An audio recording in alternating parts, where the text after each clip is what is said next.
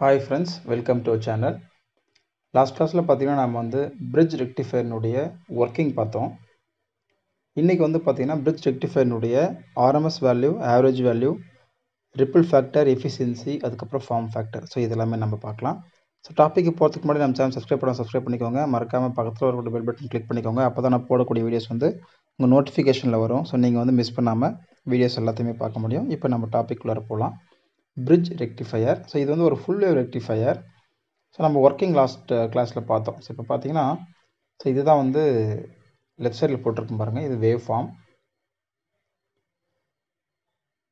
So இது வந்து பார்த்தீங்கன்னா விஐ. இது வந்து பார்த்தீங்கன்னா டி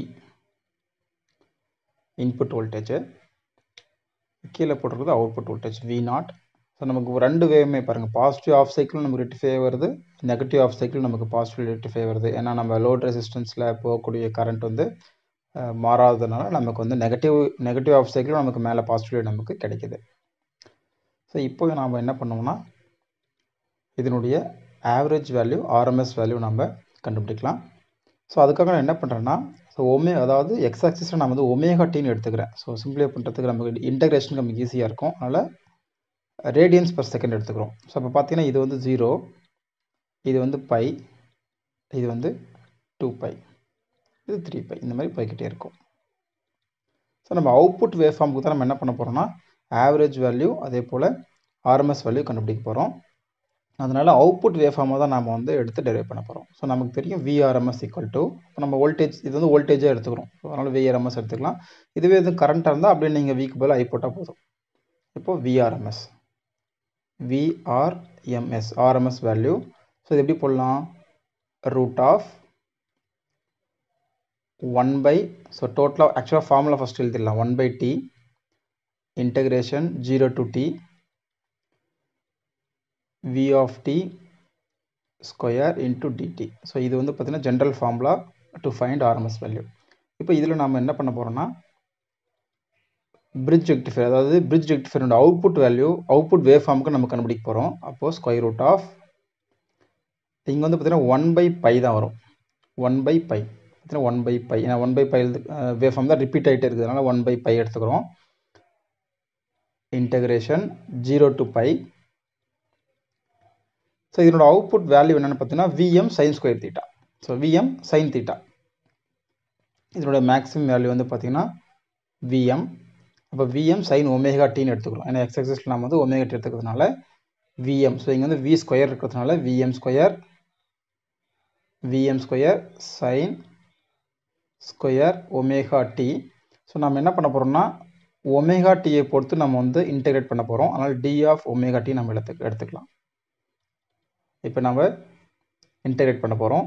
ஸோ ஃபஸ்ட் வந்து square route VM square integration வெளியே எடுத்துக்கலாம். Constant VM square by by integration 0 to π. So sine square omega t எப்படி எழுதலாம்னா 1 minus cos 2 omega t whole divide by 2 அப்படின்னு எழுதலாம் into D omega t. So நம்ம வந்து ஏற்கனவே வந்து centre table full rectifier derive பண்ண மாதிரியே தான் இதுக்கும் நம்ம டெரைவ் பண்ணுறோம். Square root of VM square by by 2π. ஏன்னா நம்ம வந்து இந்த 2 வெளியே எடுத்துடலாம், இன்டகிரேஷன் வெளியே எடுத்துடலாம். இப்போது 1 நம்ம வந்து ஒமேகா டியால் இன்டகிரேட் பண்ணும்போது ஒமேகா டி கிடைக்கும். Minus cos 2 omega டின்றது sign 2 omega t divide by 2. ஏன்னா ஒமேகா டியை பொறுத்து நம்ம இன்டகிரேட் பண்ணுறோம். Limit 0 to π equal to square root of VM square by 2π. Limit substitute பண்ணலாம். By minus sign 2π by 2 minus of lower limit 0 minus sin 0 by 2. So இப்போ பார்த்தீங்கன்னா square root of VM square by 2π into so sign 2 by 0. So அப்போ பார்த்தீங்கன்னா நமக்கு இந்த term 0 ஆகிடும். So இந்த term நமக்கு 0 ஆகிடும். அதே போல் சைன் 0வும் நமக்கு 0 தான், இதுவும் 0 ஆகிடும். ஸோ அப்போ நமக்கு இங்கே என்ன இருக்குன்னு பார்த்தீங்கன்னா வெறும் பை மட்டும்தான் இருக்கும். அப்போ பை நம்ம கேன்சல் பண்ணோம்னா நமக்கு கிடைக்கக்கூடிய value Vm by root 2. So இதுதான் வந்து RMS value, VRMS value.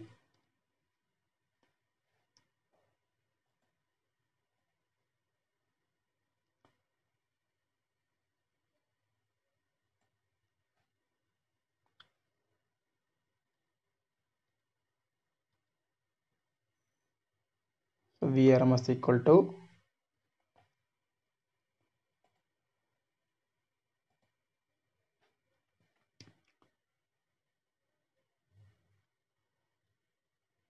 bridge rectifier க்கு VRMS equal to Vm by root 2. So இப்போ நம்ம என்ன பண்ணுவோம்னா ஆவரேஜ் வேல்யூ கண்டுபிடிப்போம். Average value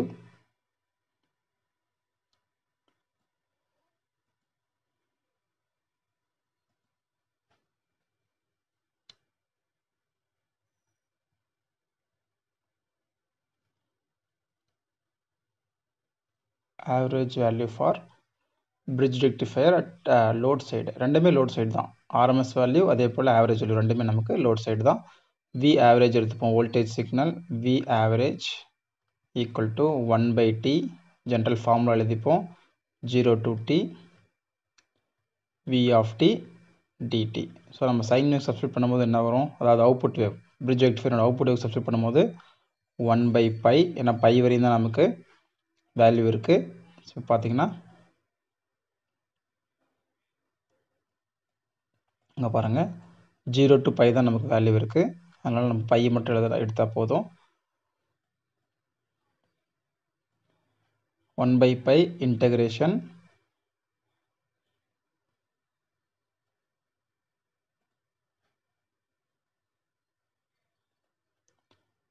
integration 0 to by V of t ன்றது output voltage Vm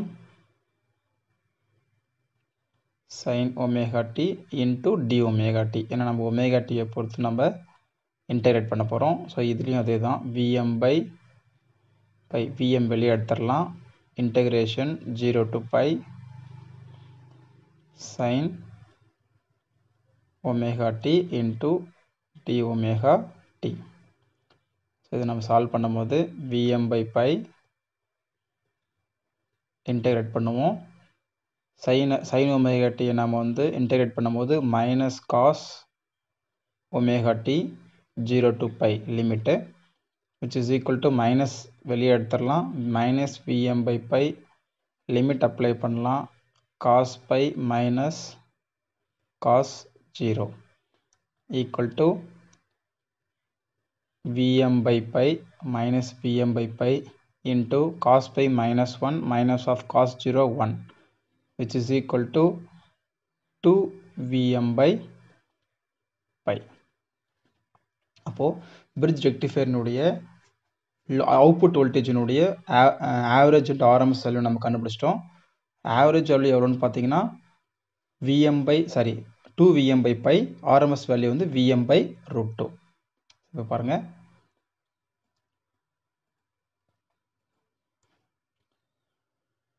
bridge rectifier னுடைய VRMS value எவ்வளோன்னு பார்த்தீங்கன்னா Vm by root 2. ஸோ இப்போ தான் நம்ம கண்டுபிடிச்சோம். அதே போல் IRMS என்ன இருக்கும், IRMS equal to Im by root இருக்கும். அதே போல் V ஆவரேஜ் கண்டுபிடிச்சோம், V average equal to 2 Vm by by. அப்போது I ஆவரேஜ் எவ்வளோ இருக்குன்னு பார்த்தீங்கன்னா I average equal to Im by 2 Im by by. Okay, இப்போ நம்ம இதை பேஸ் பண்ணி ஃபார்ம் ஃபேக்டர், அப்புறம் ரிப்பிள் ஃபேக்டர், அதுக்கப்புறம் எஃபிஷியன்சி, இது மூணுமே நம்ம கண்டுபிடிக்கலாம்.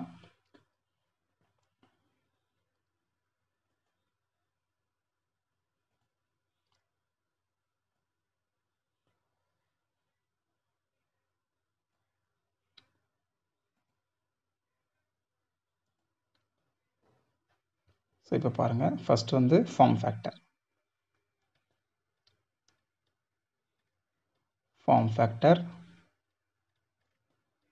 ஸோ ஃபார்ம் ஃபேக்டர் நமக்கு தெரியும். ஃபார்ம் ஃபேக்டர் நான் எஃப்எஃப்னு வச்சுக்கிறேன். Form factor equal to VRMS அல்லது ஐஆர்எம்எஸ். ஆக மொத்தம் RMS value by average value. So நம்ம வந்து இங்கே VRMS divide by we average எடுத்துப்போம். விஆர்எம்எஸ் நமக்கு தெரியும், விஎம் பை √2. ஸோ இங்கே இருக்குது. Divide by we average 2vm by pi equal to vm by √2 into pi divided by 2 times of vm. vm cancel ஆகிடும். So ஃபைனலாக நமக்கு கிடைக்கூடியது pi divided by 2 times of √2. So இது solve பண்ணால் நமக்கு கிடைக்கூடியது 1.11. அப்போ form factor எவ்வளோன்னு பார்த்தீங்கன்னா, ஃபார்ம் ஃபேக்டர் ஈக்குவல் டு 1.11. இப்போ ripple factor.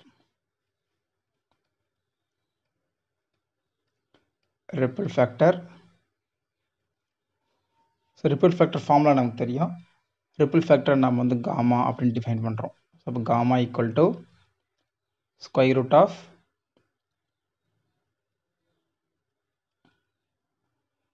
IRMS by I average அல்லது VRMS by V average whole square minus 1.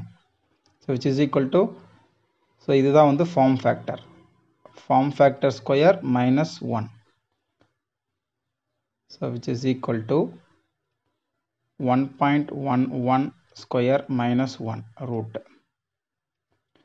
So இதுதான் வந்து, so இங்கே போடுறோம் பாருங்க. அப்போ ripple factor equal to, so இதை சால்வ் பண்ணால் நமக்கு கிடைக்கக்கூடிய வேல்யூ எவ்வளோன்னு பார்த்தீங்கன்னா 0.482. அப்போ ரிப்பிள் ஃபேக்டர் வந்து பார்த்தீங்கன்னா 0.482. ஸோ இது வந்து பார்த்தீங்கன்னா நம்ம பிரிட்ஜ் ரெக்டிஃபயர்னுடைய ரிப்பிள் ஃபேக்டர். இப்போ அடுத்தது நம்ம பார்க்குறது efficiency. ரெக்டிஃபயர்னுடைய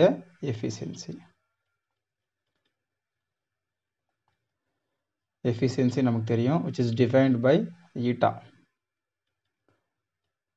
which is equal to output power by input power,